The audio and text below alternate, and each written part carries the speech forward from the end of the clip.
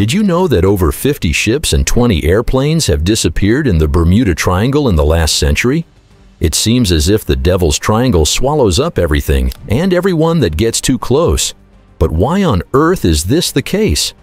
Researchers have finally found the long-awaited answer to this agonizing question. But what really makes the infamous sea area the graveyard of the Atlantic? Can the disturbing disappearances be explained by earthly means? Or are there higher powers at work here? Hardly any other area of the world is as shrouded in mystery as the Bermuda Triangle.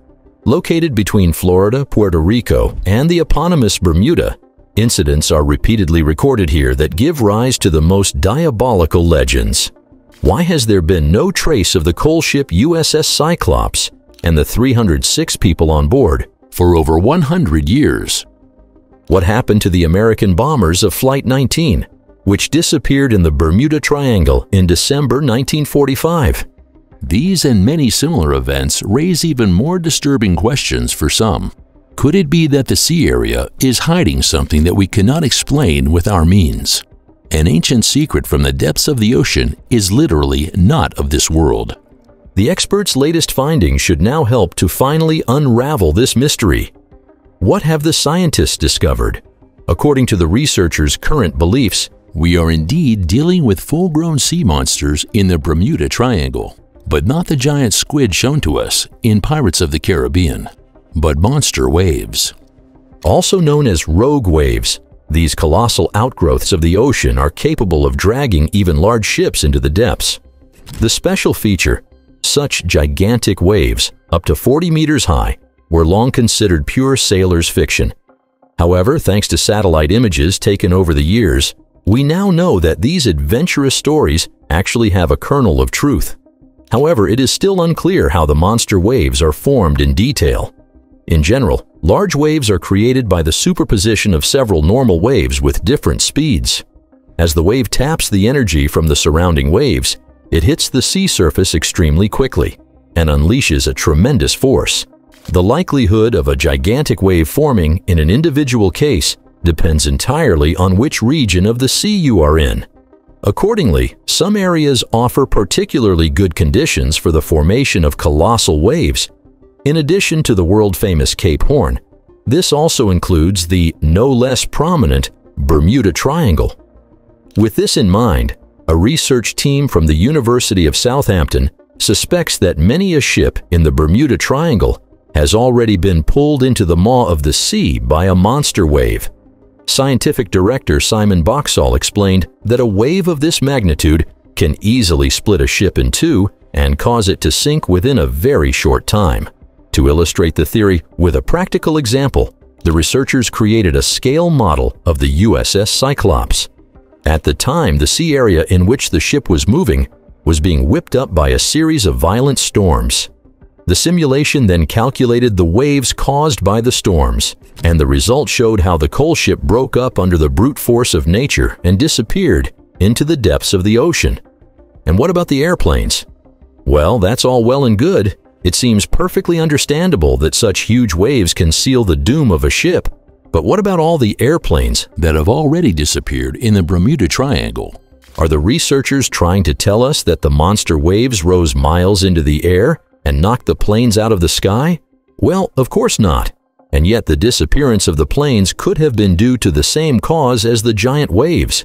This means that the planes also fell victim to the violent storms. So, is the mystery of the Devil's Triangle finally solved? Well, not necessarily. In fact, we should not forget at this point that the monster wave theory is by no means the only approach that attempts to explain the eerie incidents. For example, we have known for some years that the Bermuda Triangle is not only the home to goosebump-inducing horror stories, but also to vast quantities of methane gas. According to some geoscientists from Germany, Japan, and the USA, methane can form methane hydrite at depths of 300 to 2,000 meters. This substance is reminiscent of ice and is suspected of having countless human lives on its conscience. As soon as the necessary temperature and pressure changes occur, the methane can escape from the ice-like chunks and rise to the surface. If this process happens suddenly, a veritable eruption occurs, a so-called blowout. Triggered by sea and earthquakes or tectonic activity, such a methane eruption is equally treacherous for ships and airplanes. The best way to understand the effect of rising methane on the water is to imagine a fizzy water bottle. As soon as we open it, the CO2 bubbles rise upwards in a flash, and it is very similar with the methane bubbles in the ocean. However, the mixture of gas and water that is created in this way has a much lower density than the actual seawater. When a ship is in the affected area, it literally crashes, so that the people on board don't even have time to make an emergency call. In theory, however, methane gas can also rise far above sea level and reach dizzying heights. As several witnesses stated that they had seen explosions in the sky during the airplane incident in 1945, the explanation is that the rising gas ignited in the engines of the planes. As a result, a colloquial deflagration occurred. This means that the gas burst into flames within fractions of a second and destroyed the planes. Why the sailors panicked? A dry as dust mouth, a heart that beats up to your core, and muscles that refuse to move. Many people who have traveled through the Bermuda Triangle later reported that they were struck by an inexplicable fear. But how could this be? Did their subconscious play a trick on them because of all the scary rumors? Not necessarily. Researchers actually know of another factor that could theoretically explain the panic flights. According to this theory, the frightened sailors are victims of infrasound. Triggered by storms and high waves, the frequency of this sound cannot be perceived by the human ear. What it can do, however, is to put the unconscious listener into a state of shock for which there appears to be no explanation. However, this theory comes with a big catch.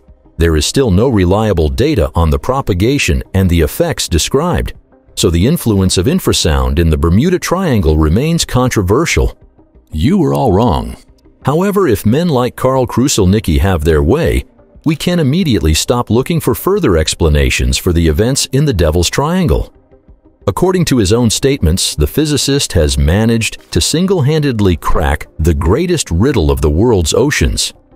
However, the scientist did not resort to occult demon books or witchcraft formulas, but to plain statistics. As part of his theory, the Australian clearly rejects all myths about sea monsters and dimensional portals, and provides an explanation that could not be more unspectacular.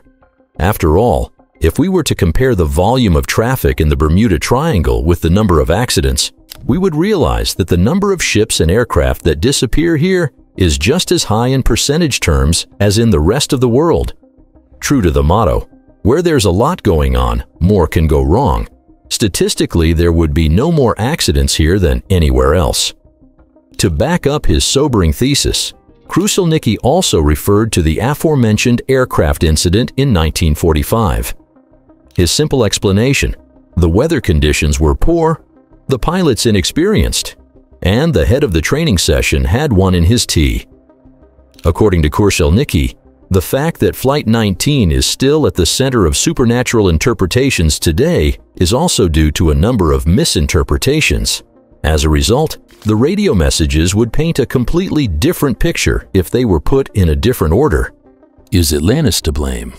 What is certain is that the struggle for the most plausible explanation is still not over. Conversely, however, this also means that all doors are still open to, well, let's say more alternative approaches. The creative minds who don't know much about monster waves, methane gas, and statistics prefer to stick to supernatural concepts. Incredible, but true. One explanation is based on the assumption that Atlantis is to blame for all the mysterious missing persons cases. While many researchers believe that the island empire described by Plato never actually existed, the other side believes that the technological remains of the sunken sea power upset the natural marine structure. Bimini Road, for example, is said to prove that the ruins of the mythical world really do lurk at the bottom of the sea. Officially, this is an 800-meter-long natural limestone formation off the Bahamas island of North Bimini.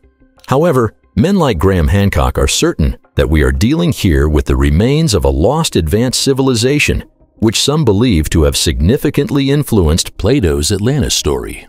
No less outlandish is the hypothesis that the Bermuda Triangle conceals the portal to a parallel universe. Anyone who gets too close to this ominous warp of space and time is said to find themselves in a completely different cosmos. I wonder if this is also the origin of the UFOs that have allegedly already been sighted in this region. After all, there's one thing we shouldn't forget. Christopher Columbus already had a cold shiver down his spine when he traveled through the Bermuda Triangle. The Italian navigator reported that his compass needles went completely haywire here. But that was not all. When Columbus was looking for land on October 11th, 1492, he spotted a strange light in the distance. Do you love finding out more about the greatest riddles and mysteries of our time? Then press subscribe and look forward to many more exciting videos.